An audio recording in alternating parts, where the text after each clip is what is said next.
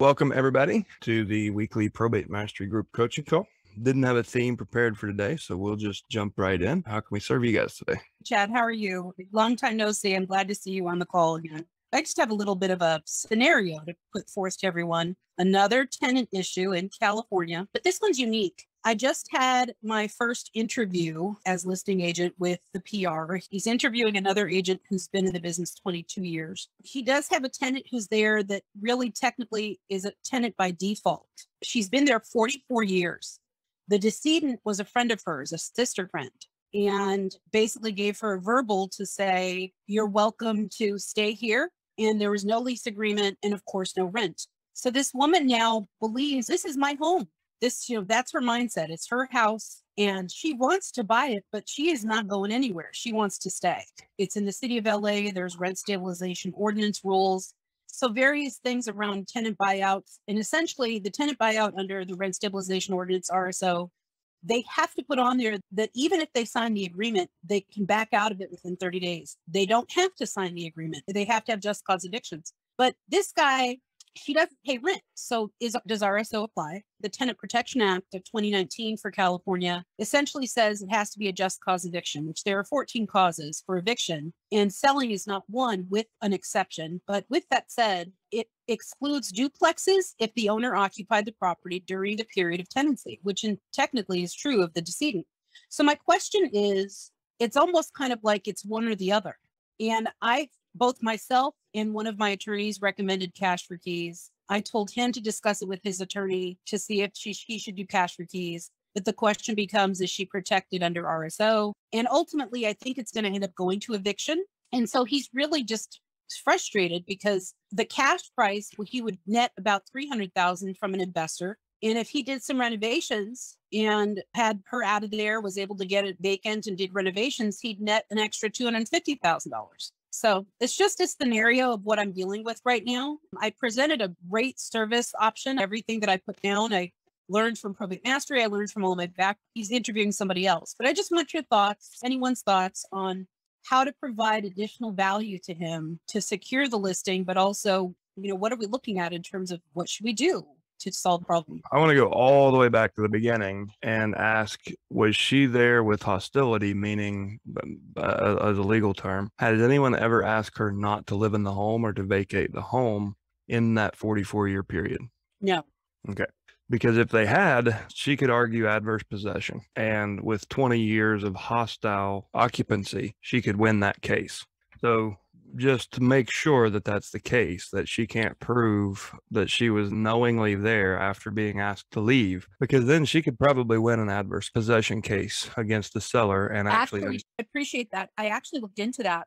In the state of California, the only way to win an adverse possession, if you've been in possession of the property for more than a year, is if you have paid taxes on the property directly to the assessor, which she has not. So here it's actually just hostile use for more than 20 years. When the seller had knowledge of the hostile use, if they're there for 20 years, then they can apply for adverse possession, or they can, take the asset basically. So I'm glad that's off the table. Do you have contact with the tenant?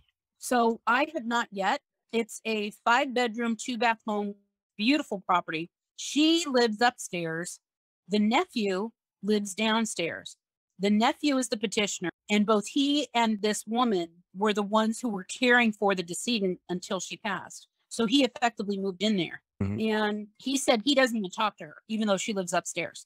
But I told him that I can, on his behalf, once he, hires me, I can certainly represent him in his stead to talk with her, the tenant, and or the tenant's. You're thinking in the right direction. Cash for keys is probably the best way to do this. But what I would want to know before I made her an offer is, where can she move to?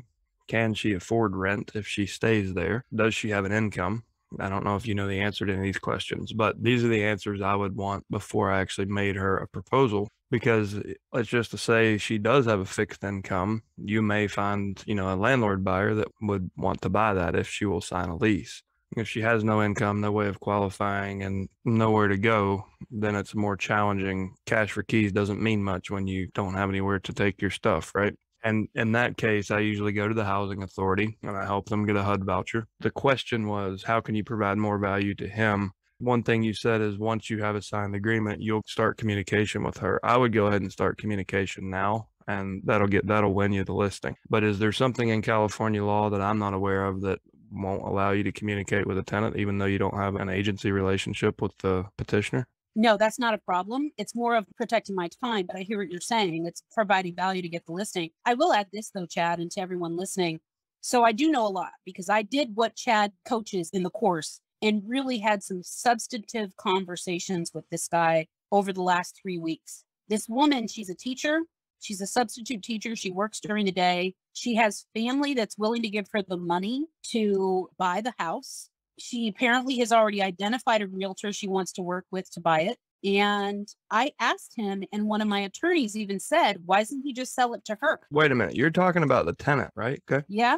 And I'm not sure why he doesn't want to just sell it to her, because that would be the easiest solution. But I think he's thinking that she doesn't want to pay full price. She even said, I'll pay off it was under reverse mortgage. So of course it resulted in the death default foreclosure response. She bypassed him, went to his brother and said, I'll give him a loan and I can be the lender and he can just pay me the note.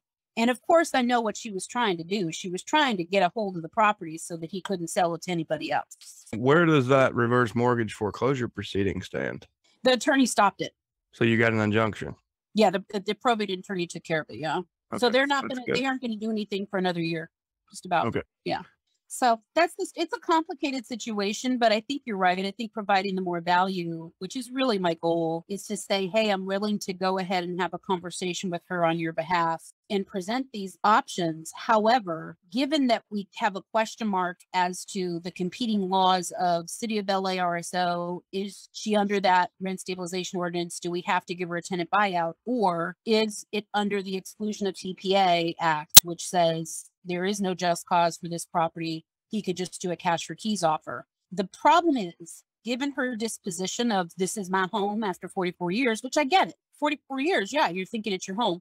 Most likely she's going to refuse either, and he's going to have to move towards unlawful detainer and eviction, which is going to take a lot longer to handle. Yeah. So step one, I want you to focus more on her being the buyer. Let's see if we can get her to be the buyer. So if she's capitalized and there's a way to do that, can she afford it? Does that person have proof of funds and we can trust that they are the lender and then this can close? If not, can the deed be split? Can the property be condominiumized? And can you carve off what she can afford and then sell the other half? Like you can sell both sides, but sell the condominium that she would live in to her. You could use that financing she has lined up and then sell what's remaining. You could do the construction work and sell what's remaining on the open market as another condominium. That's an option.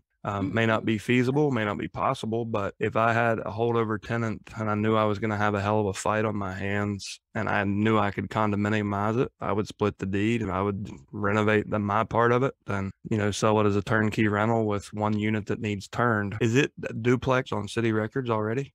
It's a duplex on record. It's a single family structure. Literally, there is no second unit. It's all one home. Mm-hmm. Why it's a duplex on record tells me that they may have done an addition at some point because there is a den in the back. I don't know how it got zoned to duplex, but at some point it was, but it no longer is. Are there 2 meters? I think there are 2 meters, as a matter of fact. I have it on video. I did my whole video walkthrough today. So yeah, I believe there are 2 meters. So depending on the code, and I know California is moving back toward allowing duplex and condominiumization to create, more affordable housing. So the timing might be right for something like that. I would call the code office and say, hey, we've got we've got a situation where there was a death. We don't want to make an existing tenant homeless, but she would like to buy it, but only part of it. Will you guys work with the seller and see what you can learn there? It's probably a half an hour of talking to code enforcement to see if that's even a possibility. But pretty much guarantee the other agent's not going to bring that to the table as one of the options. So even if it takes up some of your time, it's going to impress the seller. He'll see how proactive you're being and that you've turned over every stone. Yeah, I think he already senses that as well. I mean, I gave him a laundry list of things I can do in a beautiful presentation that I sent over to him and did a wonderful CMA of current values to give him an understanding of the different options, cash, buy, hold, or make renovations himself. But I agree. I think there could be some additional level there around this. I don't know that that would necessarily work. One thing that's happening here in California are tenant in common homes. So it's something similar to what you're describing, where you have a single lot and you have either a structure that has a shared wall or they are two separate structures. And yet it's currently one APN and they're able to sell it as a TIC with only certain TIC lenders, but they're able to do that. And that might be an option that I can get into with zoning. So thank you for that suggestion. No, I hadn't thought of that.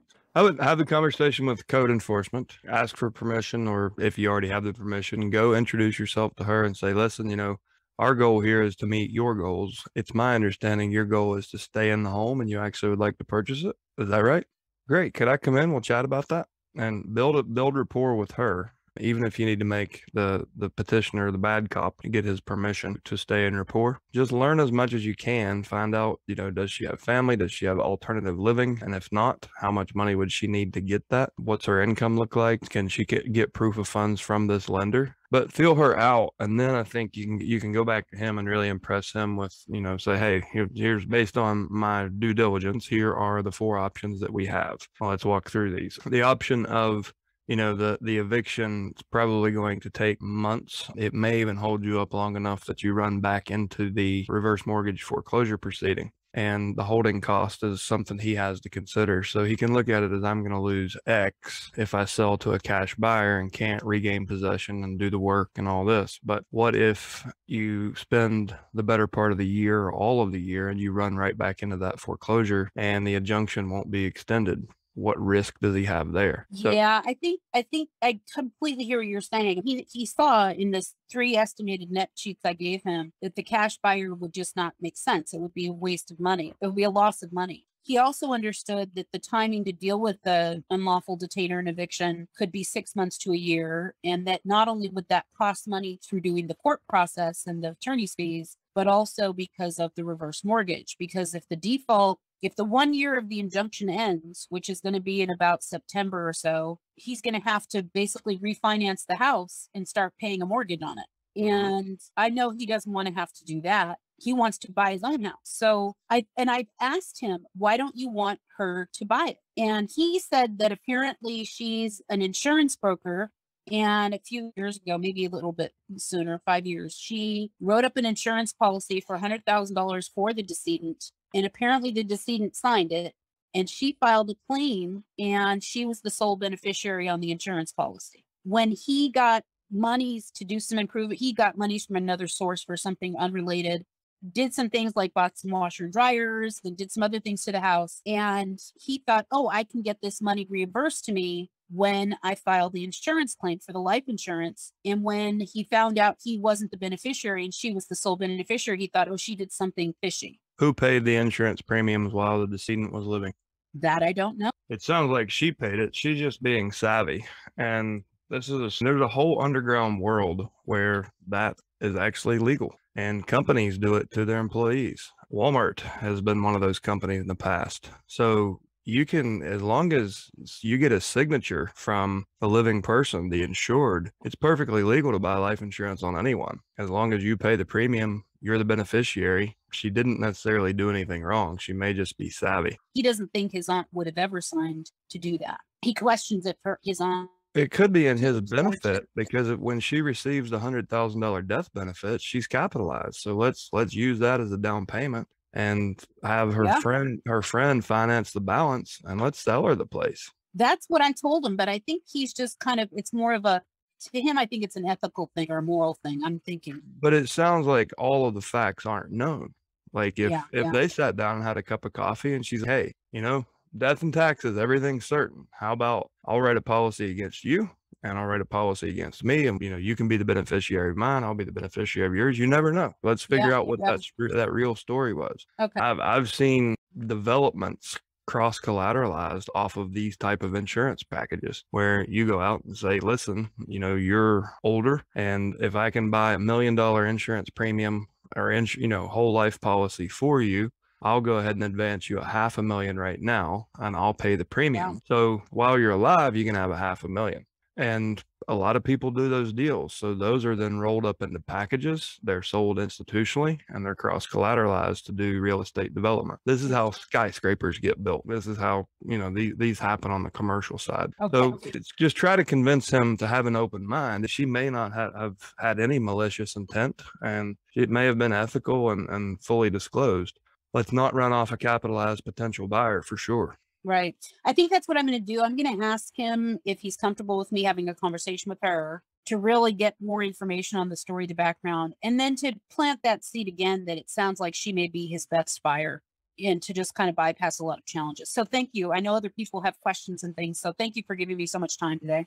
Yeah, no, just to close the loop on that, I would say option in the order of what I think is best for everybody. Option 1, she's the buyer. Option 2, cash buyer, and have him move on. Michael Lund, you're up next. Hi, how are you?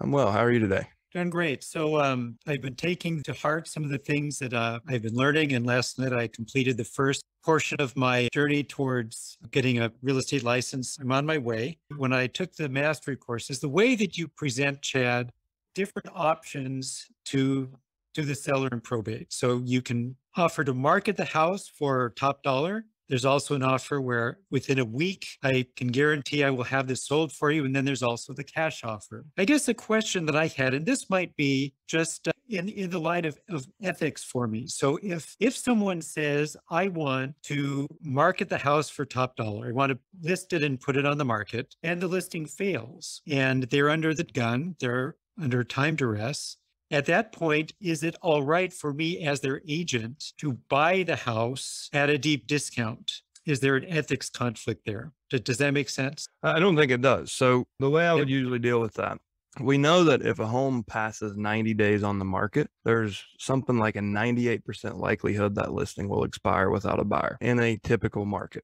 Even in this market, like with people, stacking offers 30 deep, look at the inventory. Like once it passes a point, if it makes it that far, it stays. So there's still homes with, 300-400 days on market, even though most are selling in 6 or 7 in the Roanoke market. So statistically, the likelihood of selling outside of, a 90-day listing, it's slim to none until it's, relisted. The way I would handle that is I would say, listen, we've got the first 90 days are critical. We're going to do our best. We're going to, we'll do our best marketing. We'll have the best photography. If it wouldn't sell, I would like to go ahead and make you an offer, and we'll keep that in the top desk drawer. So, you always have that to fall back on. If at any time during this process, you would like to switch our relationship from seller to agent to seller to buyer, then we will sign this, listing cancellation form. And, you can have that full disclosure that the listing's being canceled because seller has decided to sell to agent. I just disclose early often. But in the very beginning, I say, listen, we have a cash offer in our top desk drawer if we ever need it. Okay. And if I'm personally interested in buying the house, I'll say that's mine. The other thing you can do is actually pay to put an option on the property, and you can always release your option. So you, as with your investor hat, has an option for 123 Main Street, which is an encumbrance. You don't have to record it though. You and the seller are aware of it, but you're expressing your intent from the outset that you have a $1 option, and you have, 90 days to exercise that or whatever that is. And then you can, proceed with a separate listing agreement. If you decide to exercise your option, I would still recommend you cancel the listing agreement. You need to sever that agency relationship and create a clear delineation of what the role you're acting in.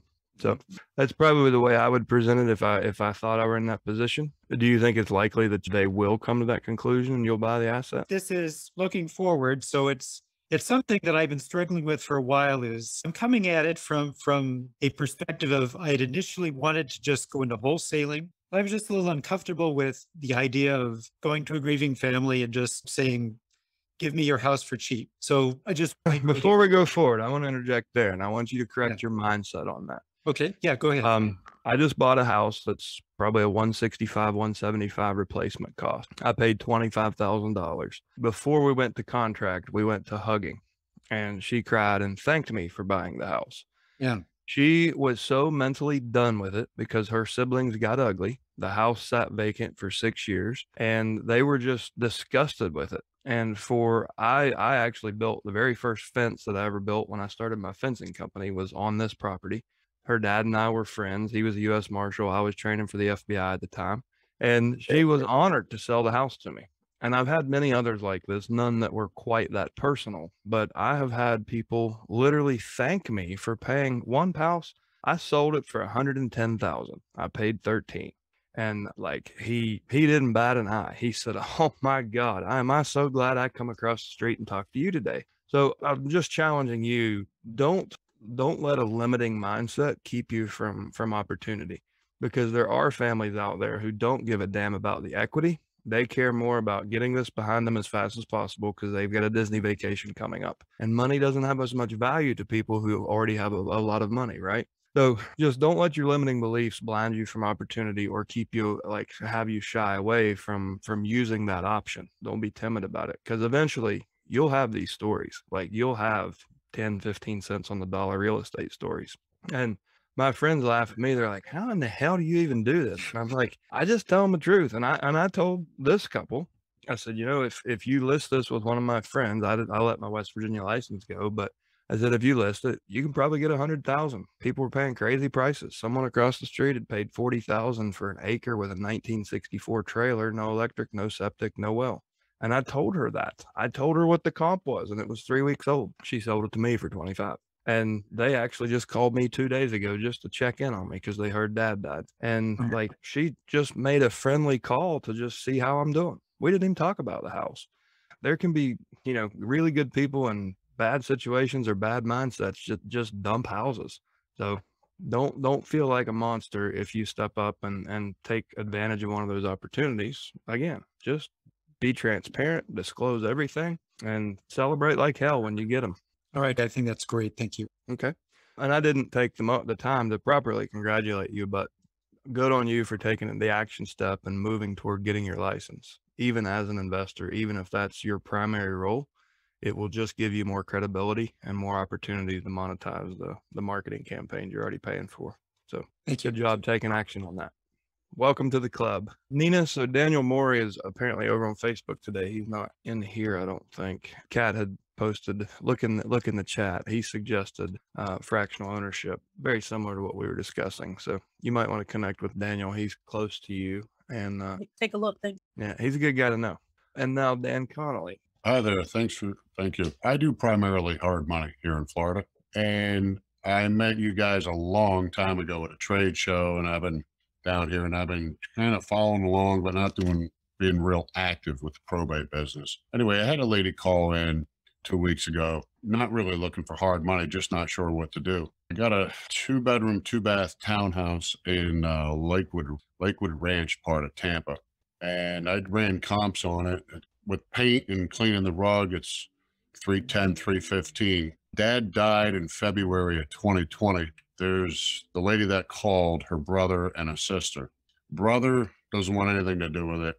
Sister has bad mindset. And the lady that called is only looking for 10 grand or so because she took care of dad before he went into hospice. There's a Is she the personal representative, the executor or executive? That's the thing. With none of that's been done. Okay. So all she wants is 10 grand. She just wants to get rid of it. So I was waiting on this meeting. So I ran her down to our probate guy, and he said he'd run it through probate. But because he said something like, because it's been almost February, will be 2 years, it's like an automatic thing where the property will get put into the 3 heirs' names. And then the 2 others can sign a quick claim deed. So then this lady that I'm dealing with can just handle it going forward. And she just called me this morning telling me, forget everything because the sister won't play ball. She won't sign anything. She doesn't want to know anything. She doesn't care about anything, and don't call me back. I know there's a first lien for about 200 and HOA for about 5. So there's about 100 grand in equity. Mm-hmm. So then I thought, okay, if I can't do it like this through probate and buy it like that, maybe I could buy the note and come in around the back door. And so I'm not real sure on how to buy the note. I have an investor that I shared this with that's one of our lenders here. He's teed up and ready to go as far as buying the note. You know who the lien holder is? I think it's Bank of America. Good luck. That's where it's incredibly hard to communicate with big banks. You know, they've sold that note 4 times over through packages of mortgage-backed securities. So it's really difficult to unravel, to get a partial release on one little note. It's hard to get them to pay attention. If it was a community bank and it was portfolio paper, that's easy. But if it's B of A, they're impossible to deal with. You could chase your tail on that. I'm not sure about that though. Hopefully it's a community bank, and hopefully it wasn't sold on the secondary market. Bank Trust National Association. Yeah. So still a big bank, probably sold on the secondary market. It's a long shot. What I would say to do first is you did the right thing, putting them in the car and taking them to petition for probate is the first thing I would have done. The next thing I would do is try to reestablish communication and become an intermediary for the group. And just like I told Nina, get permission to play good cop, bad cop. It works really well. Yeah, I can see why you don't want to talk to her. She's like, or him, he's an asshole. And just let him know that you may be throwing him under the bus to mend fences. People get very emotional in these situations.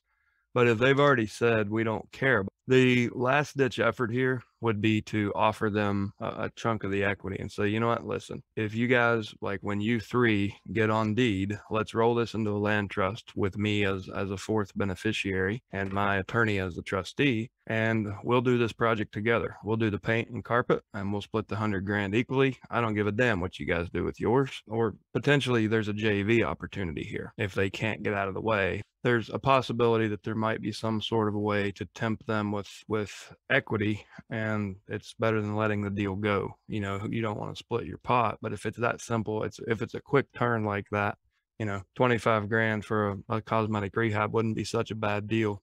But ideally, like your best possible outcome here would be make contact with the ones who have stopped communicating, make them feel heard, understand what is important to them. Something's important. Money's obviously not. Maybe it's just winning over that other person. And maybe you can find a way to give them their social win without having to, you know, blow the deal. But that's where I would start first, or what the next There's no step. way of, I guess when the probate runs, or when it runs through or gets submitted to court, because there was no will or anything. And this is the only thing. There's no. So are they willing to release themselves from the estate? The brother is, but the sister don't want to be talked to about nothing. So Talked to by whom? Has she shut down on you? No. Right. And that's my point. You may be the one that can start the conversation with her. If you can get the 2 to release their position from the estate, then you're done. The house will when title transfers, it will go from the estate to the one member who didn't release their claim to it. And then you and he can sign a purchase agreement and move forward. So see if you can establish communication with her. If she's that checked out, just say, you know what, you can put all of this responsibility on your brother. All you have to do is, you know, sign a release, and he's the fiduciary. It's all his problem. None of it's your problem. You can look away from this. If that's what she wants, is just to be done with that forever, have her release her whole position from the estate. And if the other brother's already willing to do that, then you're done. Right. This lady seems pretty thick-headed, and I don't know. Well, I'm going to say, I don't even know who I met there's 2 sisters and a brother. The one sister that's playing ball that called me, she's sweet as pie, and all she wants is 10 grand because she stuck with dad all the way through and took care of him. Brother don't want anything, and the sister is just being difficult. And I found out this morning that she's the youngest of the 3, and she wasn't a part of the decision making and laying in dad's final affairs, so she feels picked over and not a part of, and so she don't want to have anything to do about anything, and doesn't care if the house goes to foreclosure and nobody gets anything. So that's when I thought, well, maybe I can go around and buy the note. You can try it with those big banks. It's going to be a goose chase for sure. If Wouldn't I contact I'm going to have to call the attorney's office to get a payoff. So why wouldn't I approach them about buying the note? The law firm that represents the first lien holder, I would call them for a payoff if we were paying this off, right? they're unlikely to give it to you. You'd need an authorization to release from the petitioner. Now, what I'm saying is, in a regular sort of refi, I'm going to be calling the foreclosing lender's attorney to get a payoff. Yeah. So wouldn't I also talk to them about buying the note? You can. You're going to talk to a servicing department that's probably in India, and then that servicing department is going to transfer you to some other department. They don't know if it's the right one or not. I've played this game. That's why I'm cautioning you. It's a goose chase. Like in what you oftentimes will find, if you can get to a decision maker like an asset manager, they're like, listen, we've sold that as 3 packages on the secondary market. We don't even own it. We're just servicing it. And they sold it on to another big institutional buyer who packaged it in a bigger package and sold it to another. And in the fine print of those big packages of MBS, no partial releases are allowed, or off sometimes. So it's not as simple as, hey, I've got money, I'll buy that note, even if it's 90, even if it's 100 cents on the, 100%. It's cost them administratively, it costs them a ton of money to do it. So they're like, no, the hell with it. It's not worth it. Let it ride. So that's why it's difficult, because they get sold multiple times in the secondary market. I'm not saying don't try it. Absolutely try it. But I doubt that it's going to be the way that you end up putting this one together. And I'm trying to rack my brain and think, if that person, like for her, winning is her ego is gaining control through negative behavior. So she wants to show them, haha, watch, I got leverage. Who's the baby in the family now, you sons of bitch. And that's her mindset. So what can we do for her? What kind of a win can we produce for her? It's probably a paycheck. You could probably say, listen, your sister wants 10,000. Your brother doesn't want anything. Tell me about where you are. Like, do you need to replace your car? Like, is there anything that you want for? And see if you can make her an offer just to sign over her part of the estate. And then, submit that. If there's cash in the estate, you could pay her cash. Otherwise you could, she could sign something that says, she's only due X amount, not an equal amount. And then, but anyways, if we can get her to release from the estate, even if that costs some money, that's probably the best way to get her out of her position. You could sign her, go to BetterHelp and sign up, find out her name and sign up for online counseling. And say, hey, I bought you a year of psychiatrist time. I don't know. I like that you're thinking outside of the box. I don't mean to discourage you. That you've done the right thing so far, but just try to get face to face with her and have a conversation. Do something nice when you show up, something she wouldn't expect. Well, there's no way of getting around her. Like the court is going to name the 3 heirs as title. I can't just do the 2 and forget about her. No, that's what I'm saying. You need to build a relationship with her, get her to sign a release, whether that's for money or not.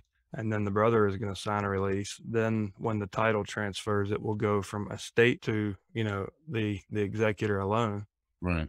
And then you and he have a purchase agreement. I remember somewhere in a training in the past, it talks about an executor is named, and then once the executor or executrix is named, then they can sign a sales contract.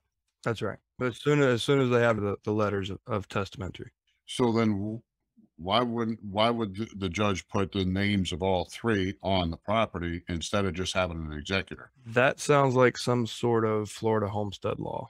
I don't know, John Fraker, if you have an answer. I know you're not a Florida attorney, but I truly don't know the Florida homestead rule. A lot of it kind of depends on where you are where the estate is in the process of administration. Chad's absolutely right. If you can negotiate with this lady to go away for a reasonable sum, please do that. That's the best way. In the probate system, the executor can sign the paperwork to sell the house, and I'm not Florida licensed. So I would just say in California, once the real estate is valued at a certain dollar amount, then there's a process for moving forward to sell it within the estate.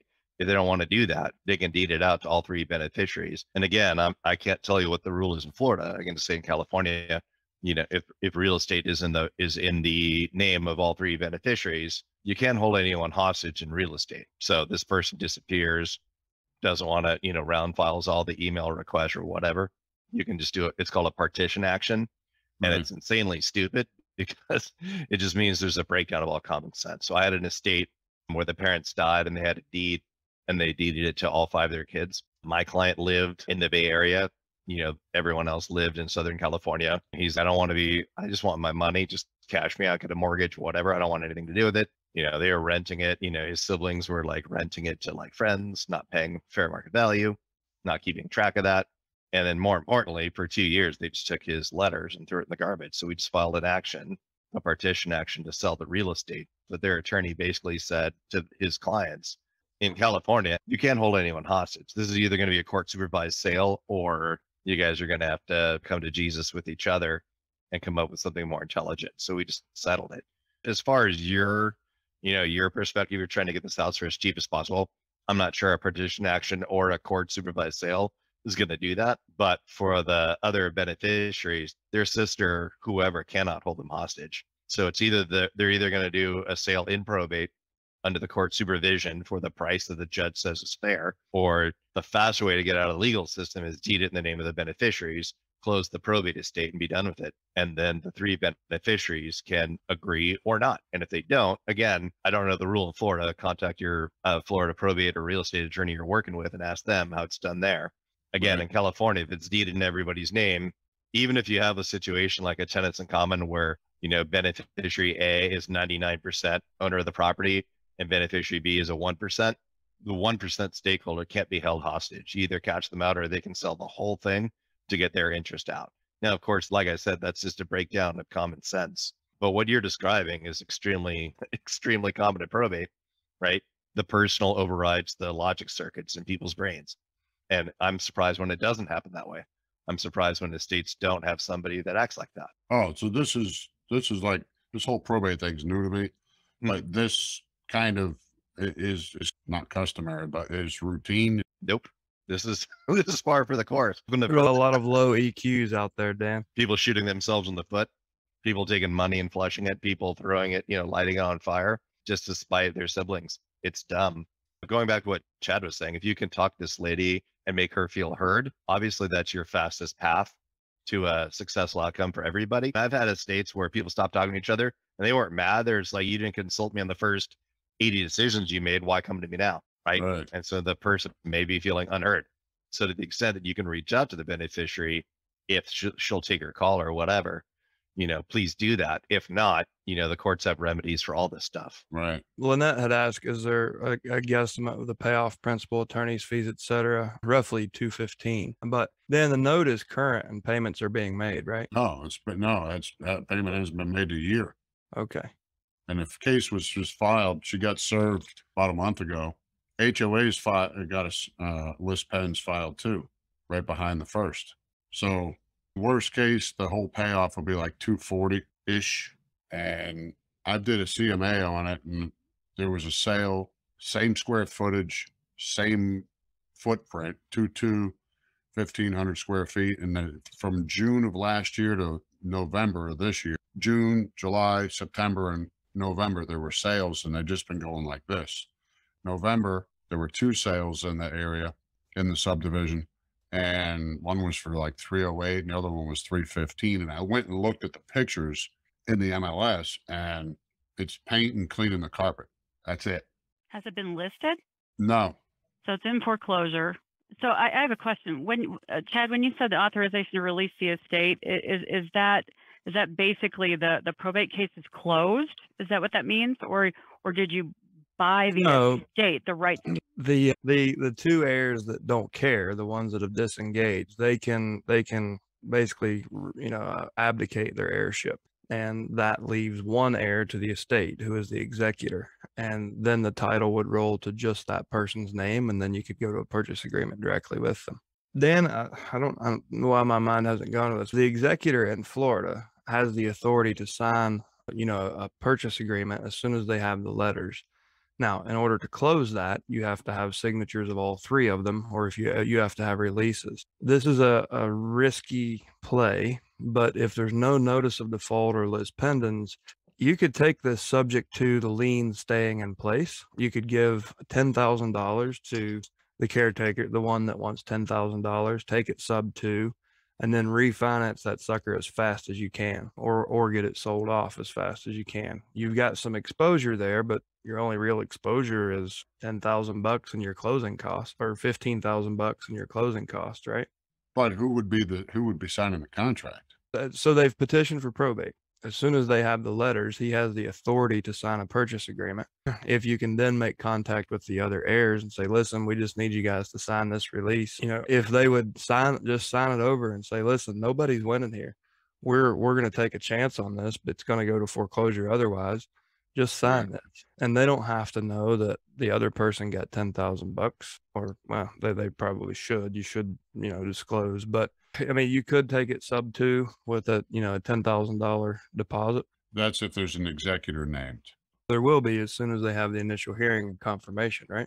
That's where I'm having a disconnect. My understanding was that there was an executor named to the estate. This other attorney that I went to go see, that's a friend of ours, one of our lenders, says, no, it'll, because it's been like February, it'll be 2 years, that it just gets deeded to all 3 of the heirs. Right. But the estate still has to have a representative, whether that's a family member or a public representative. In the beginning, I thought you said you took the guy that you made the person you made contact with. I thought you took them to the probate court. Before that, she signed a sales contract with me, and I put on there personal representative for the estate, but that hasn't been named yet. So I've got a signed contract, but it don't mean anything because she doesn't have not valid or enforceable. Right. But it shows intent. Exactly. So, but when the initial hearing happens and they ask for objections, if nobody objects, she'll be confirmed as the executrix or the administrator. Right. At which point you can have a new purchase agreement with her that is valid, and you're going to hit a snag at the closing table. You're going to need signatures on releases or the deed from the other 2. Right. But you could gain control of the deal. But check in with the probate court if that may have already happened. The letters of testamentary may have been issued. She has the authority to sign a purchase agreement, and that gets your foot in the door. And then you can, use what time you have in your closing timeline to figure out what to do with the other 2. It sounds like your first guy, he's going to sign a release. He's good. It's the younger sister that's going to be problematic. And right. and maybe throwing her some cash is the best way to deal with her. Lynette, so in a situation like this, is the equity subject? So it's just going into probate. Is there like a public notice to creditors, because they don't release this stuff until the probate bankruptcy's been handled, right? Yeah. So there's a creditor's period, but as long as you have a purchase agreement that's more than the HOA lien and the let's say 240 was the high number. As long as we have a purchase agreement for at least 240, then the court will actually confirm the sale, approve the sale, and let it move forward, even before probate closes. Yeah. So in Florida, they're going to it requires court confirmation. So the personal rep or the attorney will go before the court and say, there's $240,000 in outstanding liabilities. We have an offer for $241,000. We're requesting that the court approve this sale. And if they approve it, then you can go ahead and close it. The rest of the estate will still be open to creditors. But as long as we have more assets than liabilities, then you can get it sold in probate. So the court doesn't look for market value of that particular asset. They just need to make sure that. In California, they do, and in other states they do. But in Florida, they just, they want confirmation. That's fancy. But they don't go through appraisements or overbids, or can't remember your term, John. Like Roger Lisi always calls them appraisements in Arkansas. You guys call them? We have probate referees. They set the value from the referee. Yeah, they're the ones that are the lightning rods for everybody's disputes. They're kind of they settle. Right. But in Florida, for example, I've seen Jim's bought houses there for $40,000 with probably an as-is valuation of 1.25, and they get court confirmation, no questions asked. As long as they're looking at more of, is there more liabilities than do they have more debt than equity? And if that's the case, then the court probably is not going to approve that sale. They're going to try to get it to maximize the sale price of the home to pay off the other liabilities. But in a lot of cases where there are very little to no liabilities and, the assets are free and clear, they're not there to protect the consumer. They're there to protect the debtors, is how it seems to me. Dan, you're patiently waiting. How are you? Yep. As far as for Dan Conley, actually, this is the second something similar that I ran into. Attorneys advising people to wait for 2 years so that the debtors can't collect whatever, if there's minimal debt to, I don't know, credit cards or whatever. As far as the homestead thing, that might have something to do with putting all the names on the title, but this is the second time I hear them advising families to not even start probate until the 2 years have passed because of the notices and the creditors. That's something that I just actually ran into a couple of weeks ago when I spoke to someone. I'll give an example. In our state, one of the reasons ours is the longest and the slowest is that there's a creditor notification period. You open the estate, everybody who's known or unknown creditors gets notice. You do publication in the newspaper. And at the end of 120 days, if everyone who is a known creditor, credit card bills, funeral homes, whatever, as long as they get written notice and everybody else gets the publication, their right to collect money from the estate is extinguished after 4 months. Correct. And that's how Florida is too. But what I'm Yeah. curious about. So there's no point in waiting from our perspective. It's quite the opposite. You would open the probate to get rid of them as fast as possible. The way the gentleman explained it to me was that he was told by the attorney that the debt itself, whether it's from credit card or whatever, after 2 years becomes obsolete and they're not going to be able to collect any of it. So the only thing he will worry about is the condo that he's mentioning. I And don't today- think that's the case, Dan. I really don't think that's true. that's what he told me over the phone. There's no like statute of limitation on debt.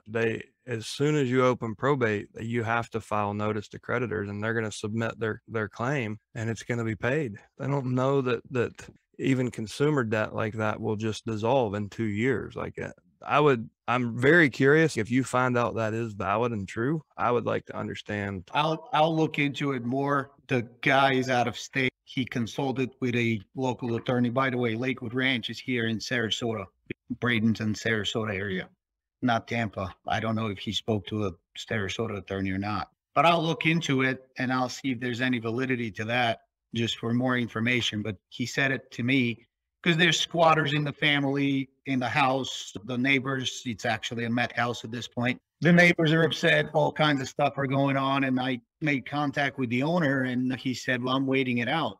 I said, that's not very fair to your neighbors, but that's, it's a mathematical decision you've made. He told me I consulted with an attorney. He mentioned to wait for 2 years so that the smaller debt, it was his brother that passed away. His brother's smaller debt can somehow just not even count towards the estate. And that's what he related that he was advised to do by a lawyer.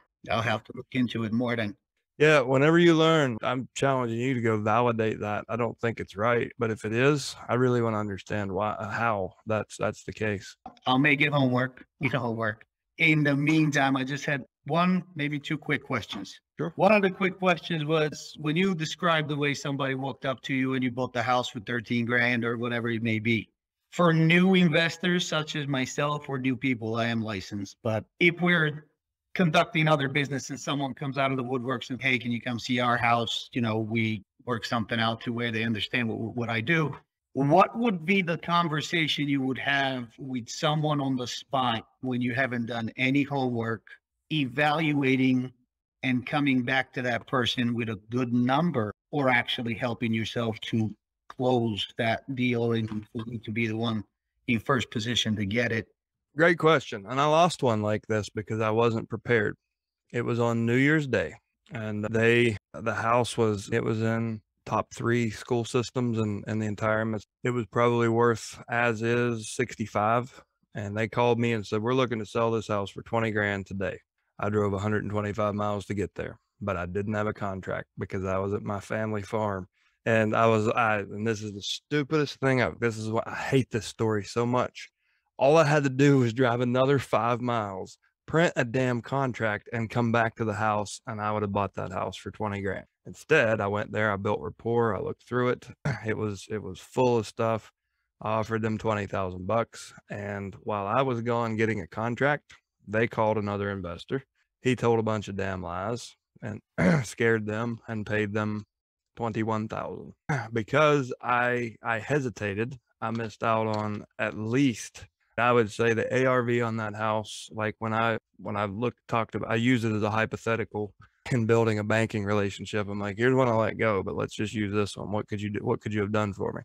Because my idea was to, do a burr on that one. But anyways, that one was because I didn't have a contract. Other ones I've missed because I didn't have proper market knowledge or didn't have a tool with me. One of the things that you can do, or if you're familiar with PropStream, if you are going to use it for due diligence or, to do marketing campaigns, it's $99 a month. I find that it's worth every penny because I've got the entirety of, like the most comprehensive real estate database ever put together in my pocket.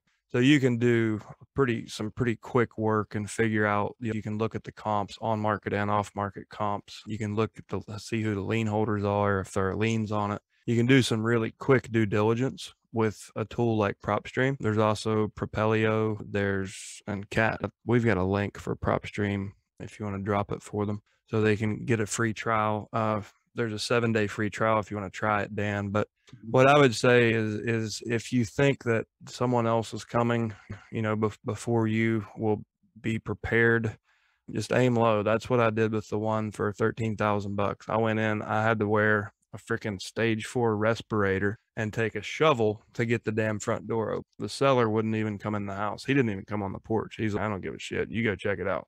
There was 5 feet of human waste, trash, garbage, food. It was unbelievable. And I just assumed the floors were rotted out. There was no way I was digging through that to find out. So I just quickly priced in. I'm like, all right, I know what rents are in this neighborhood. I know what I could sell it to a landlord for. Now let's assume that the floors, the subfloors, and the joists are all rotted out because there's 10 years worth of fluid sitting in this pile. And that's where I aim low. I didn't know enough about the house, and I couldn't see enough about the house to make an informed, calculated offer. So I just hit low. And when he said done, I'm like, damn it, I should have said 5. But so that one was like, that's my best advice, is you can just aim low if you've got, a short window of opportunity, and, hopefully you can get it. But those are a couple of things, like always have a blank contract in your vehicle, always. And always have a blank listing agreement in your vehicle. Like, just have fresh paperwork just lying around, even just stacks of it. Because I've lost deals because I didn't have that. But if you don't have the market knowledge and you don't have the tools, you're on the spot, pick a safe number and throw it. And if they flinch, be like, okay, listen, I know that I could make it work at that.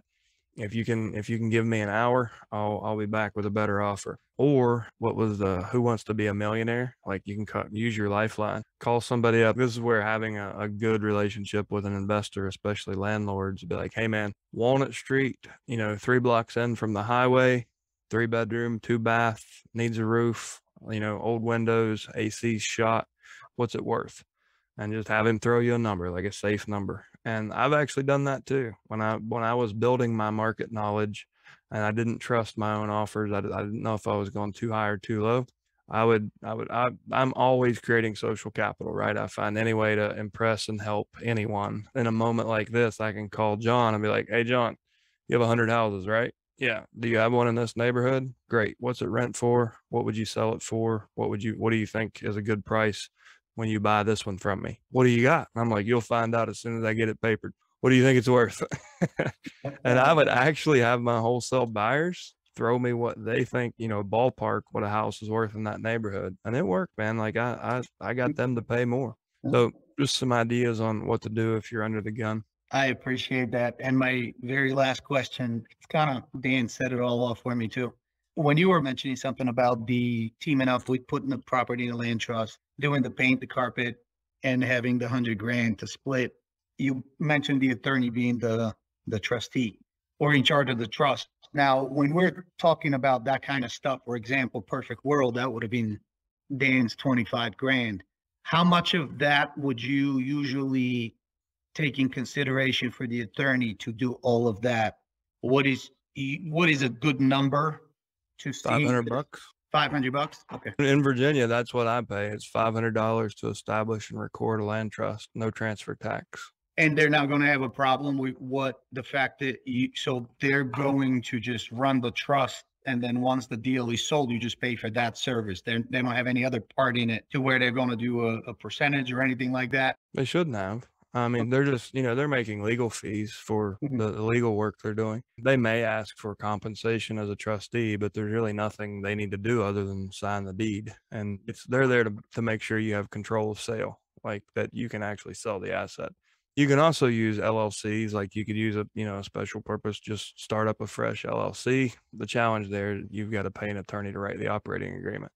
But if you think that's a situation you're going to find yourself in, it's good to sit down with a Florida attorney and establish an operating agreement and procedures for that model, where you have essentially a cap table for the ownership, and you fill in the blank, for where the basis value of this asset is X. I intend to spend Y in capital expenditures, and this is the anticipated net. Here's what that here's what that breakout would look like, and then get everybody to sign on that. So like, then you've got a clear Florida LLC with an operating agreement that fully disclosed the purpose of the LLC, and voting rights and control of sale, and everything can be customized.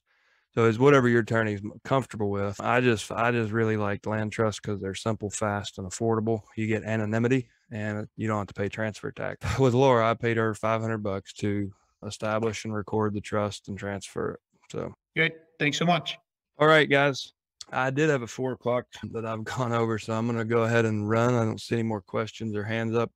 Thank you guys for being here. We had some interesting challenges today. For anyone that's listening, oh my God, I can never do this. They're not all this hard. Like, a lot of these are super easy and efficient deals. We just had some interesting challenges today. So thank you guys as always for trusting the advice you get here. Thanks for everyone contributing. John, always appreciate having you here to back me up. And you guys have a great day.